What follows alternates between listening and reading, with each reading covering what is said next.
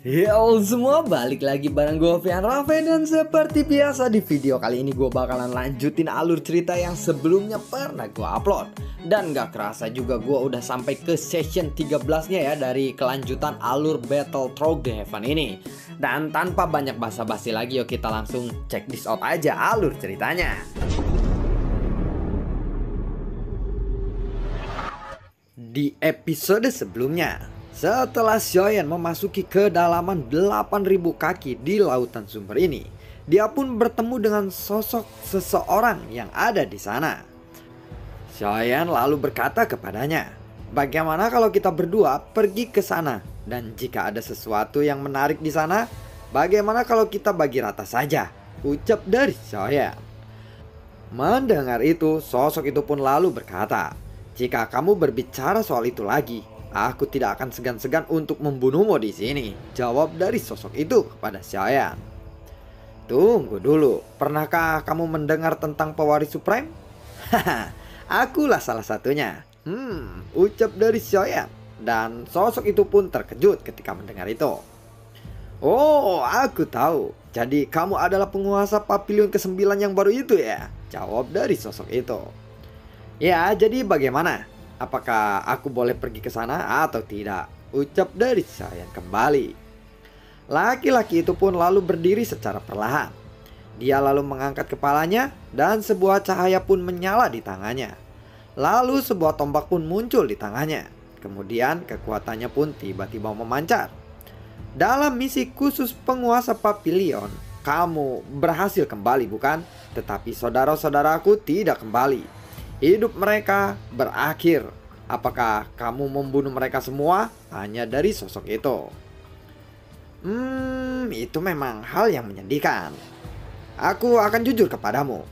Pada waktu itu kita tidak pergi bersama dan aku melihat tubuh mereka dalam perjalanan kembali ke sini. Tetapi itu jelas bukan ulahku. Aku tentu tidak akan bisa mengalahkan mereka dengan kekuatanku saat ini.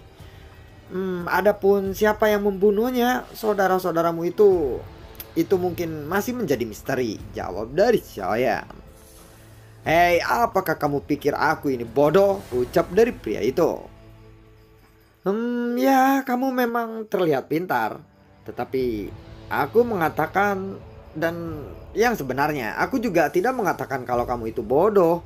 Aku tidak berbohong kepadamu soal itu. Sungguh, masalah ini kita perlu menyelidikinya lebih dalam lagi sebelum kamu menuduhku. Jika kamu membunuhku sekarang di sini, kebenarannya akan benar-benar terkubur. Jadi lebih baik menurutku, mari kita bekerja sama dulu satu sama lainnya untuk melihat apakah ada sesuatu di dasar lautan sana. Xiao Yan pun berusaha untuk meyakinkannya. Lalu laki-laki itu pun terdiam dan memandangi Xiao Yan. "Kenapa kamu sangat takut untuk melawanku?" ucap dari laki-laki itu. "Ya, itu sederhana, karena kamu lebih kuat dariku. Dan jelas aku tidak ingin melawanmu. Tetapi aku tidak takut kepadamu dan aku yakin kamu tidak akan berani menyerangku. Kamu hanya ingin mengancamku saja bukan? Supaya aku mengatakan yang sebenarnya. Sekarang tujuanmu telah tercapai dan aku telah mengatakan yang sebenarnya kepadamu. Aku benar-benar tidak tahu bagaimana pasukan surgawi itu mati. Dan kita perlu menyelidikinya dengan hati-hati. Bagaimana?" tanya dari Xiao Yan lagi. "Ini adalah ucapanmu dan itu berbeda dengan berita yang aku dapat. Jadi aku sekarang sangat ingin tahu apa yang kamu lakukan sebenarnya di sana," tanya dari pria itu lagi. "Jika aku menjadi kamu, aku tidak akan pernah membuat musuh di sini. Andai pun pasukan surgawi terbunuh olehku, itu benar-benar tidak penting. Aku telah kembali hidup-hidup dan aku telah menjelaskan semuanya. Jika kamu menyerangku, aku khawatir kamu tidak akan bisa keluar dari lautan sumber ini," ucap dari Xiao Yan. "Apakah kamu ingin bermain-main denganku?" tanya dari sosok itu lagi. "Jangan salah paham dulu, aku tidak mengancammu. Aku hanya memperingatkanmu saja." "Xiao Feng, jika kamu berbicara seperti itu lagi, itu berarti kamu benar-benar manusia yang sombong," ucap dari pria itu. Tombak panjang di tangannya pun lalu diarahkan kepada Xiao Yan. Xiao Yan tahu bahwa akan benar-benar mustahil untuknya melawan orang ini. Xiao Yan lalu menggertakkan giginya dan langsung melesat ke dasar lautan. Sekarang dia hanya bisa melarikan diri ke dasar lautan. Entah apakah pria itu disuruh oleh Jin Wuye untuk membunuh Xiao Yan, dan jika itu benar, Jin Wuye pasti akan dapat melindunginya. Memikirkan ini, Xiao Yan menjadi lebih merasa tertekan. Saat Xiao Yan berusaha untuk melarikan diri ke dasar lautan, dan pria di belakangnya juga bergerak sangat cepat, hanya dengan satu kedipan mata saja dia sudah mendekati Xiao Yan. Hari ini kamu tidak akan bisa pergi dariku, ucap dari pria itu. Tombaknya tiba-tiba menjadi sangat banyak dan berukurannya pun lebih besar, dan langsung melesat ke arah Xiao Yan. Suara menderu pun lalu meledak di lautan sumber ini. Sebenarnya kecepatan Xiao Yan juga telah meningkat lebih cepat lagi. Hus hus buar. Mendengar suara ledakan yang keras di belakangnya, itu membuat Xiao Yan menjadi lebih bersemangat. Pria yang bernama Baozu menjadi semakin dekat dan marah. Dia terus mengejar Xiao Yan sambil menebas-nebaskan tombaknya. Pada saat ini Xiao Yan hanya bisa menggunakan cangkang kura-kura. Tetapi dengan situasi seperti ini, itu tidak bisa masuk ke dalamnya. Jadi dia hanya bisa berdiri di belakang cangkang kura-kura itu saja untuk berlindung. Buar, buar. Semua kekuatan tombak iblis menghantam cangkang kura-kura itu. Kekuatan ganas itu pun diblokir oleh cangkang kura-kura ini. Tetapi kekuatannya terlalu kuat, dan itu membuat Xiao Yan terguncang saat berada di belakang cangkang kura-kura itu. Lalu sebuah armor pun muncul di tubuh Xiao Yan. Tetapi karena serangan yang ganas itu, armor di tubuh Xiao Yan pun hancur secara langsung. Xiao Yan lalu meludahkan darahnya. Lengannya yang memegang cangkang kura-kura itu juga patah. Untungnya lengan kiri Xiao Yan adalah warisan dari Supreme, sehingga lengan itu sedikit lebih kuat. Melihat Xiao Yan yang memuntahkan darah, Baozuo pun terbahak-bahak. Sepertinya kamu tidak terlalu hebat. Aku tidak tahu metode apa yang kamu gunakan untuk membunuh mereka. Hari ini aku akan memastikan kamu akan mati di tempat ini, ucap dari Baozuo. Dia sekali lagi melemparkan tombaknya ke arah Xiao Yan. Padahal Xiao Yan baru saja merasa lega, dan dia langsung buru-buru memblokir dengan cangkang kura-kura itu lagi. Tetapi sekarang dia hanya bisa menggunakan lengan kirinya saja untuk menahannya.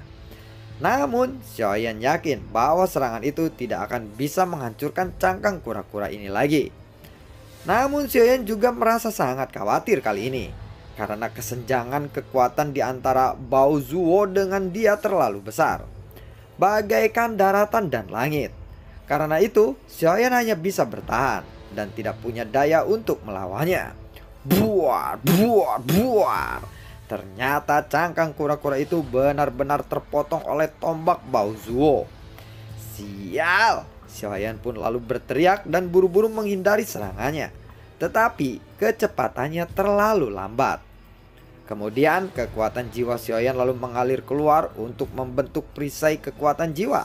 Namun meskipun demikian masih sulit untuk menahannya. Hus, cep. Tombak itu pun menembus tubuh Xiao Yan secara langsung. Xiao Yan tahu bahwa tidak ada cara untuk menghindarinya, tetapi setidaknya dia bisa melindungi organ vitalnya. Untungnya dia sempat menciptakan perisai kekuatan jiwa, sehingga Xiao Yan tidak langsung mati oleh serangan itu. Tetapi masih ada sebuah lubang yang terbuka di dada Xiao Yan. Cedera seperti itu terlihat sangat mengerikan. Baozuo pun benar-benar mencoba untuk mengambil hidup Xiao Yan kali ini. Setelah gagal melakukan pukulan yang fatal, Baozuo pun terus mengejar Xiao Yan. Sementara itu Xiao Yan langsung melesatkan senjata benang emas untuk menyembuhkan Baozuo. Wus wus wus wus. Dan Xiao Yan pun terus meluncur ke dasar lautan tanpa melihat ke arah belakang. Dia terus menahan rasa sakit dari lukanya. Menarik. Tampaknya kamu masih memiliki banyak harta yang aneh. Membunuhmu benar-benar mengasihkan, ucap dari Baozuo. Denting, denting, denting. Baozuo dengan mudah menangkis serangan dari Xiao Yan. Baozuo lalu melesat lagi dan lagi-lagi berhasil menyusul Xiao Yan. Ketika dia muncul di depan Xiao Yan pun langsung berteriak. "Yao Bing!" teriak dari Xiao Yan. Lalu seberkas cahaya putih pun meledak dari mata Xiao Yan. Pada saat ini, Bao Zuo langsung tidak bisa bergerak dan Xiao Yan juga mengambil kesempatan untuk terus melesat ke dasar lautan. "Bao Zuo, aku akan mengingat namamu itu," ucap dari Xiao Yan. Entah bagaimana ceritanya, Cao Cao mengetahui bahwa Xiao Yan sedang diserang, padahal Cao Cao sedang berada di tempat lain. "Jin Wuye sialan, si anjing tua ini benar-benar merepotkanku," ucap dari Cao Cao. Sosok Cao Cao lalu bergerak dan memimpin tentaranya untuk bergegas menuju paviliun ke-8.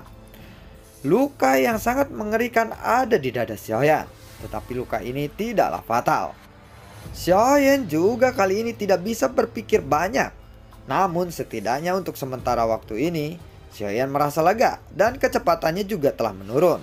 Namun sebentar lagi dia akan tiba untuk menuju tujuannya. Ketika dia tiba, lingkungan di sekitaran Xiao Yan pun adalah sumber gas murni, dan ini sangatlah ofensif. Saat Xiao Yan tiba, sumber gas murni itu tampak sangat tertarik kepada Xiao Yan. Namun dengan kekuatan Xiao Yan saat ini, dia tidak bisa menahan serangan dari sumber gas, walaupun sebenarnya ini adalah tindakan yang sepele. Jadi Xiao Yan tidak punya pilihan lain selain mengangkat tangannya untuk mengaktifkan kemampuan dari jari supreme melahap semua gas murni ini. Namun sumber gas murni ini terlalu banyak jika dia harus menyerap semuanya. "Hei, kenapa kamu tidak menolongku?" teriak dari Xiao Yan. Meskipun dia tidak tahu siapa seseorang yang berbisik di kepalanya itu. "Kamu harus lebih turun lagi," ucap dari suara itu. "Turun? Bagaimana aku bisa turun sekarang? Sumber gas ini akan meledak di depanku, sedangkan aku sedang terluka," ucap dari Xiao Yan dengan marah. Tentu dia tidak bisa menangani sumber gas di sini. Dia tidak bisa menghentikan dengan jari-jarinya. Dan Xiao Yan pun khawatir itu akan benar-benar meledak. Xiao Yan tidak bisa mengendalikan sumber gas yang telah terisi penuh di dalam tubuhnya sendiri. Sumber gas ini tidak bisa diubah menjadi bintang, karena ini dipaksa masuk ke tubuh Xiao Yan, dan faktor-faktor keganasannya tidak bisa dihilangkan. "Xiao Feng, kamu tidak akan bisa lari dariku," ucap dari jauh Bao terdengar dari kejauhan.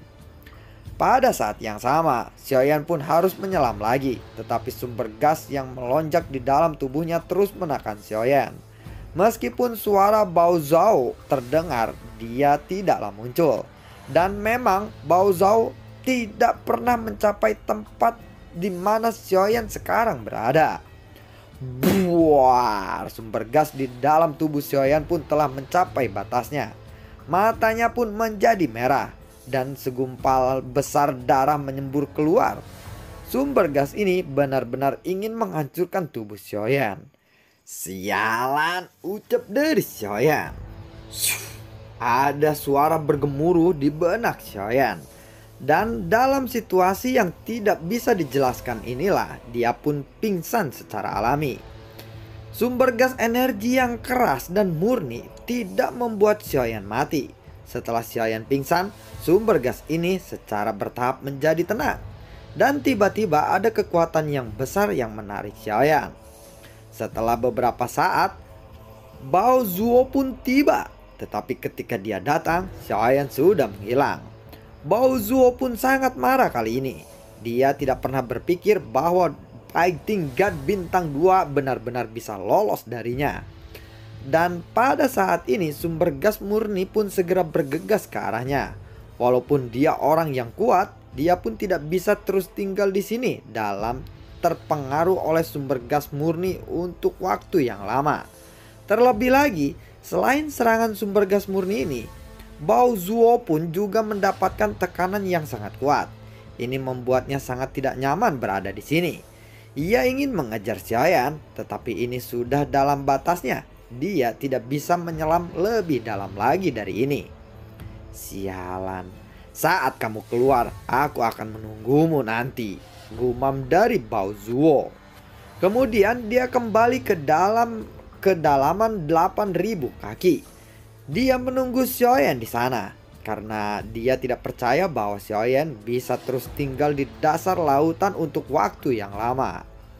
Astaga, ada seseorang yang masuk ke kedalaman 9.000 kaki dan dia masih terus menyelam.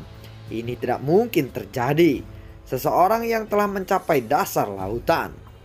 Orang-orang yang menyaksikan di layar proyeksi pada saat ini pun terkejut. Sementara itu, Cao Cao yang memimpin pasukan Leia pergi ke lautan sumber. "Cepat buka lautan sumber!" teriak dari Cao Cao. Wakil pemimpin Cao Cao, ada segel arai di lautan sumber ini. Anda juga pasti tahu bahwa segel arai ini sedang beroperasi sekarang. Dan jika segel itu dibuka dengan paksa, itu akan mengganggu lautan sumber secara keseluruhan dan menyebabkan badai sumber gas. Akibatnya itu akan sangat berbahaya, ucap dari penjaga gerbang itu. "Cao Cao, mengapa kamu terburu-buru ingin masuk ke sana?" tanya dari Jin Wuye. "Jin Wuye, kamu ternyata ada di sini," ucap dari Cao Cao. "Cao Cao, aku peringatkan, jika kamu takut mati, kamu bisa menyerah saja di sini," ucap dari Jin Wuye lagi. "Ah, sialan kentutmu bau," ucap dari Cao Cao. "Kamu mencemaskannya bukan? Tenang saja, dia tidak akan mati di sana," jawab dari Jin Wuye. "Bagaimana mungkin kamu tahu? Bukankah dia telah pergi ke dasar lautan itu?" ucap dari Cao Cao. "Ya, dia memang menarik. Sebenarnya aku juga tidak tahu apakah dia masih hidup atau sudah mati." "Lalu apa yang akan kamu lakukan sekarang?" hanya dari Cao Cao. "Kali ini aku akan memaksa Xiao Feng itu untuk bergabung denganku," jawab dari Jin Wuye. "Bajingan," ucap dari Cao Cao. "Apakah kamu berani menghentikanku?" ucap dari Jin Wuye. "Tentu saja aku akan menghentikanmu," jawab dari Cao Cao. Dia tampak sangat peduli dengan Xiao Yan kali ini. Bahkan dia pasti akan melakukan segala cara untuk menyelamatkan Xiao Yan. "Cao Cao, janganlah bertindak seperti anjing biasa. Kamu benar-benar menjijikan," ucap dari Jin Wuye. "Hah? Kamu berani-beraninya mengatai aku seperti anjing? Sialan," ucap dari Cao Cao. Sementara itu di dasar lautan, Xiao Yan terus tenggelam dan Xiao Yan pun masih belum sadarkan diri. Setelah terus tenggelam, sumber gas murni di tempat ini sangatlah berkurang dan lingkungan di sekitarnya pun berangsur-angsur menjadi tenang. Dan sampai beberapa saat kemudian, akhirnya dia pun mencapai dasar lautan. Dan daerah sekitarnya pun jauh lebih gelap. Dan lalu bagaimanakah kelanjutan ceritanya? Akankah Xiao Yan bertemu dengan suara yang selalu bergumam di dalam pikirannya saat dia memasuki lautan sumber ini? Dan siapakah sosok itu? Nantikan video-video gue berikutnya dan semoga sehat selalu untuk kalian. Gue juga tidak lupa untuk selalu ucapin terima kasih banyak buat kalian yang sudah mendukung channel ini dari awal hingga saat ini. Dan gue juga selalu ucapin terima kasih banyak juga buat kalian yang sudah mensupport channel ini lewat link saweria di bawah kolom deskripsi. Terima kasih semuanya dan semoga sehat selalu untuk kalian. Assalamualaikum, sampai ketemu lagi di video gue berikutnya. Dadah.